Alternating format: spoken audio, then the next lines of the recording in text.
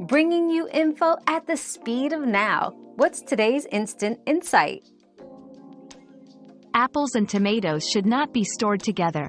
Apples produce ethylene gas, a natural ripening agent, which can cause tomatoes to ripen and spoil prematurely. To maximize freshness, store tomatoes at room temperature away from direct sunlight and keep apples in a cool, ventilated place or in the refrigerator's crisper drawer. This separation prevents the ethylene produced by apples from affecting the tomatoes, ensuring both fruits maintain their quality for longer periods.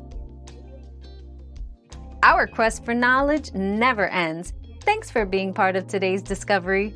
Subscribe, like, and share to join us on the next one.